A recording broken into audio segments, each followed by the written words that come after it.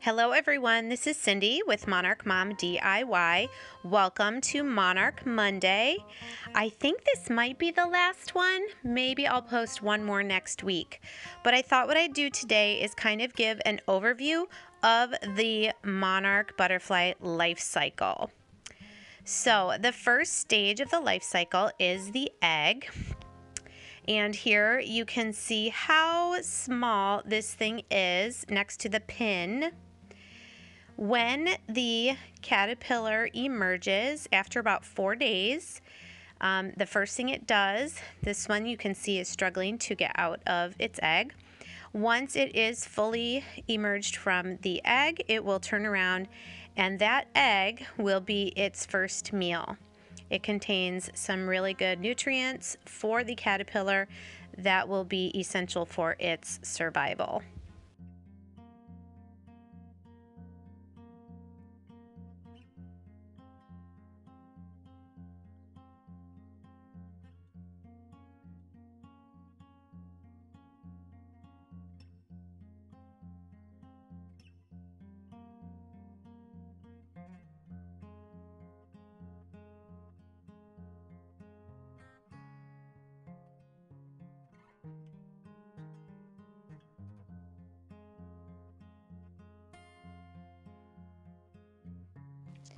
And here are some more newly emerged caterpillars.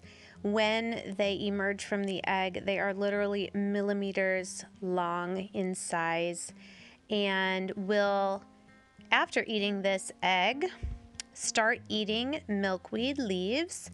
They will be in the larva stage for about 2 weeks as they grow from this teeny tiny new caterpillar to a caterpillar up to about 2.5 inches in length.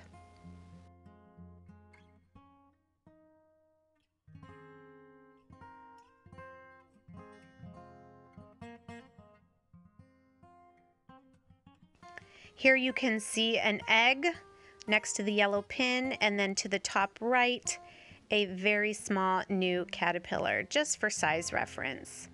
Here are a couple more very small caterpillars on a leaf. And like I said, in a period of about 2 weeks, they grow to be about as big as these two on the bottom.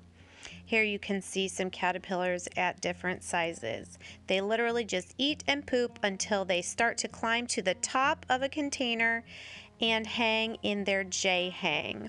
You did see this before. This is a sped up time lapse of now the caterpillar moving from the larva stage into the pupa stage. It will form its chrysalis. Even though the chrysalis is already inside the caterpillar skin, it's now shedding that caterpillar skin, and it will hang in a chrysalis while the process of metamorphosis turns all the caterpillar inside parts now to monarch butterfly parts. The chrysalis will hang for about 10 days before the butterfly is ready to emerge.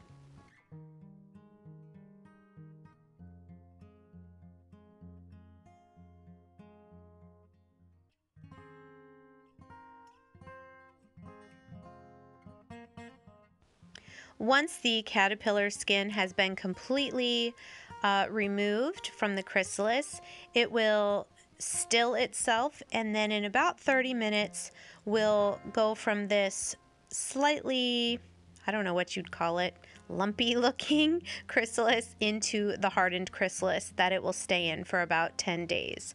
You can see here the green ones, and then also as the 10 days gets closer to the end, they will begin to be clear. And like here, you can see the butterfly's wings very clearly through the chrysalis until it is ready to emerge.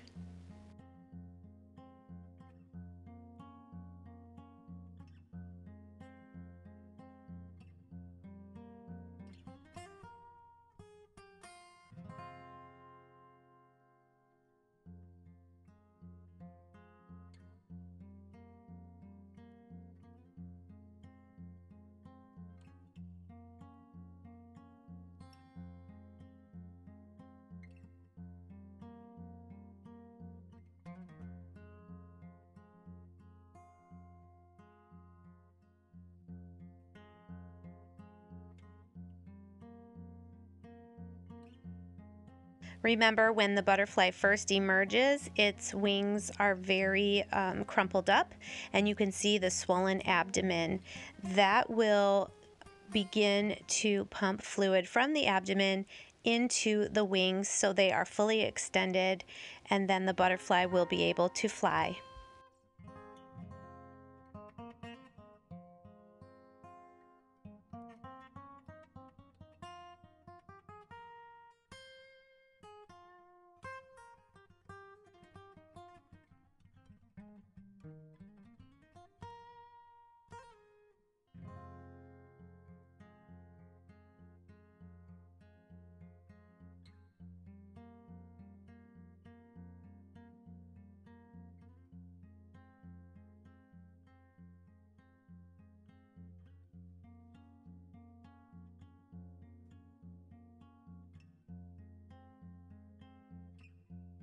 I would say it takes sometimes about 2 to 4 hours for the butterfly's wings to be fully extended and dried out so that the butterfly can fly away.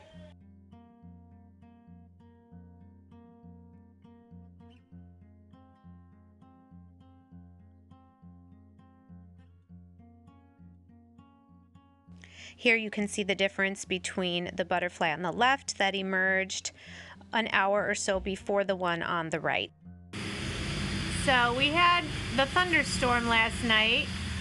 These guys are still here hanging out, enjoying the little bit of shelter from the rain, I think. Hopefully sometime today they'll decide to fly away. So we're up to 49. I had 6 emerge yesterday. And let me move you over here. I'm guessing these 2 here and probably these 2 dark ones over here will emerge today. So that will bring us to 53. All right, have a great day. 53. Come on. Girl. 54. Come on.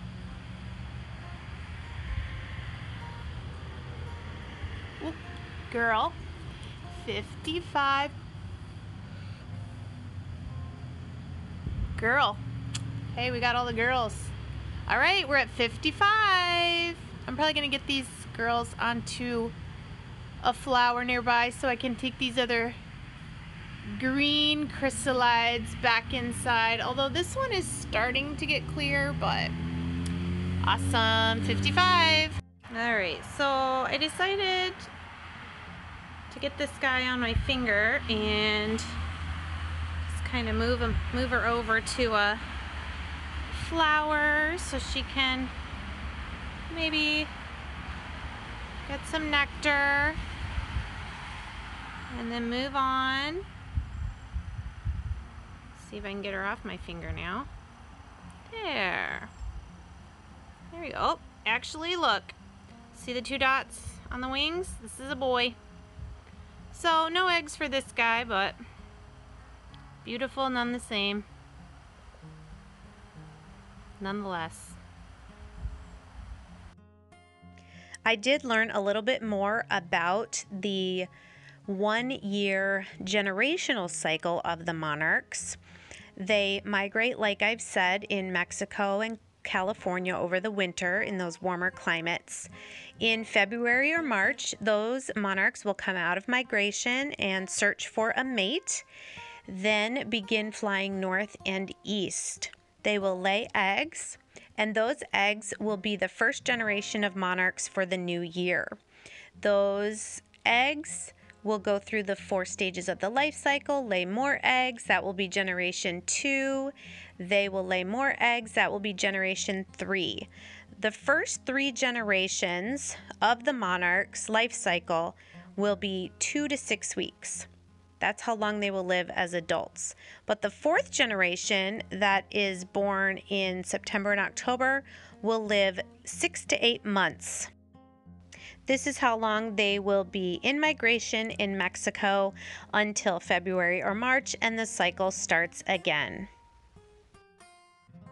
Thanks for watching, everybody. I really hope you've enjoyed this video and this Monarch Monday series.